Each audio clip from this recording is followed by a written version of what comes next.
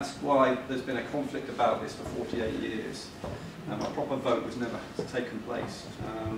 So if, after 48 years, what would happen if there was finally a proper referendum?